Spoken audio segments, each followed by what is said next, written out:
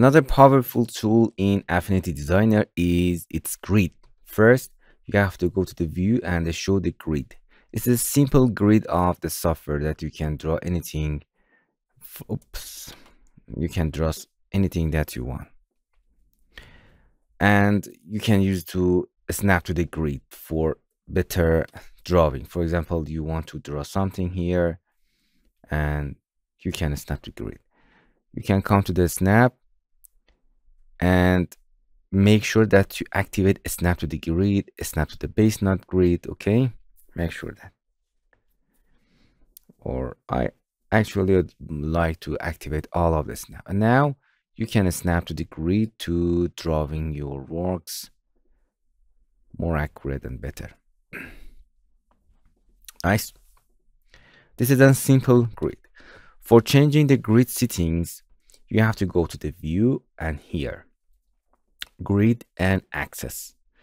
This panel is very powerful and big. And from here, we have lots of presets for isometric or another, or you can manage your preset here. From the mode is automatic. It's create this.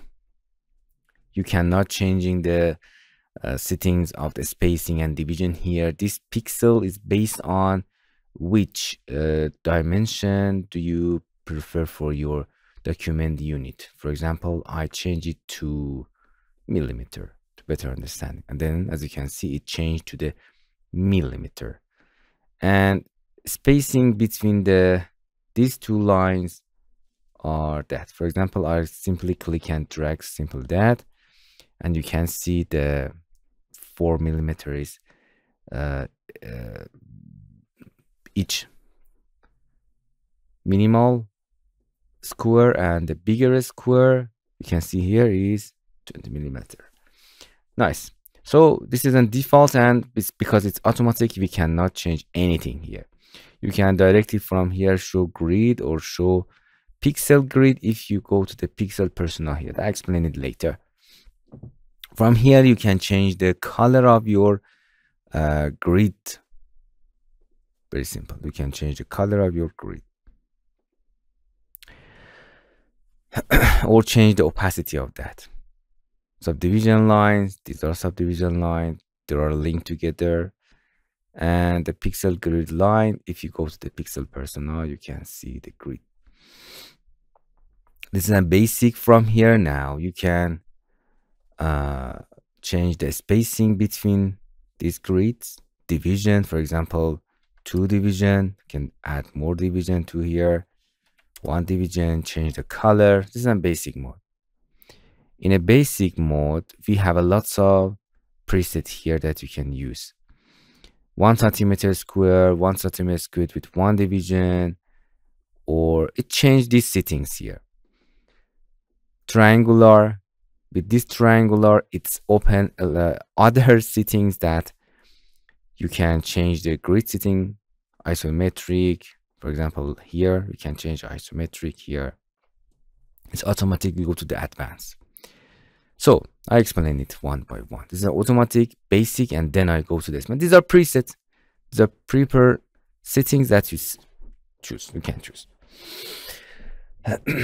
Then we go to the advanced, and here we can choose advanced grid for our work with lots of settings. Okay, in a basic, you can show the axis editing handle. Where they are there. If you go to the move tool, you can move the axis to the center or anywhere that you want. That's it. If you go to the advanced, we have a lot of advanced settings there. From here, as you can see, some of the second axis and up axis is turned off because you have to change the grid type. From here, it's a uniform. If you set it uniform, you can change the spacing at any number that you want, division, or you can add gutter. Simple gutter between. If you untick the uniform, you can change second axis. Very simple. Now you can just choose ununiform axis. Fixed aspect ratio, you can change the ratio of your object with aspect. Change it, instead of changing spacing, you can change aspect ratio. For example, 1 to 2, 2 to 1, you can choose it. Again, you can come back to that. So if you change to isometric, now you can create something like this arts.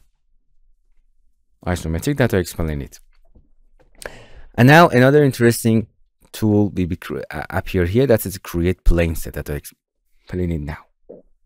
Okay, this isn't just simple isometric, that you can create 3D object with that, or 1, 2 to 1 isometric, just change these settings, or diametric, a different type of the grid that you want. It just change these settings with this angle. If you want to change all of them, you have to go to the cube. Triangular, yeah, you can see it. We have a triangle here that you can change it.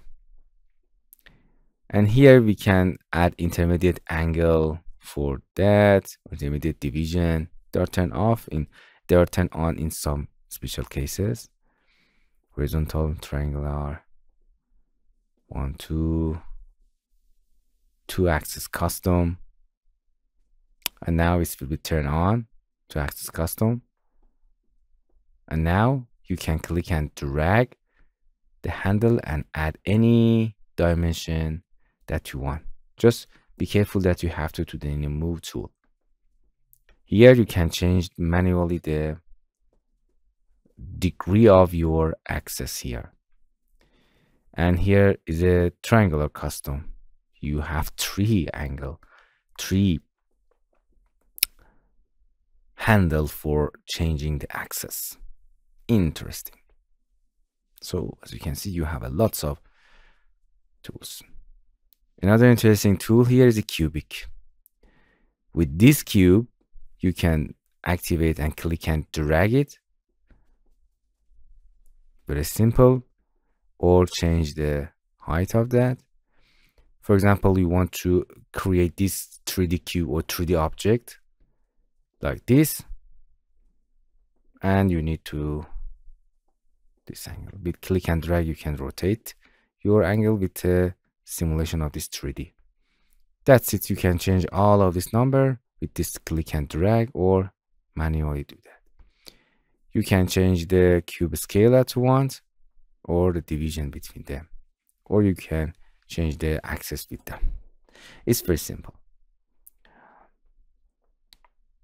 Okay, let's talk about advanced and create set plane for that. If you click it again, turn it off and turn it on, it will be appear here. You can I don't want to show axis editing. This is on my isometric. I want to create something like that. And this is on 2 axis custom. You can make it to the isometric again and create 3D object with that. For example, I want to create a simple box or something like that. If I just click and drag something like this, holding shift, and as you can see, it does not create well, because we need to create plane set. If you click on tick and tick it again, in this app window will be appear, and I want to create in the top. It's very important. If you select your object, you have to go to edit in plane. If you edit in plane, it's very important. Before drawing, you have to edit in plane.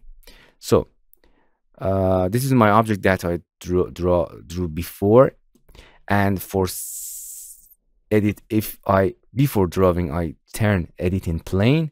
If I draw again, now you can see it edit it actually drawing my plane top.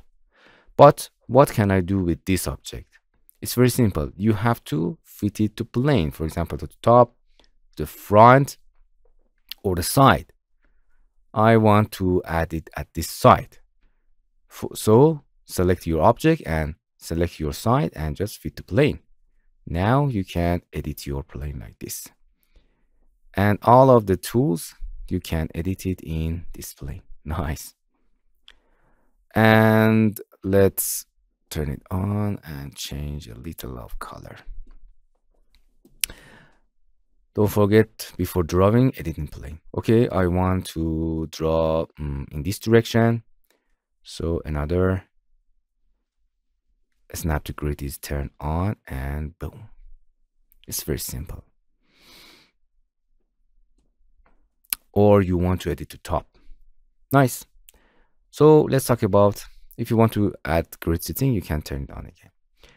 Let's bring some asset to my work. This is an asset. For example,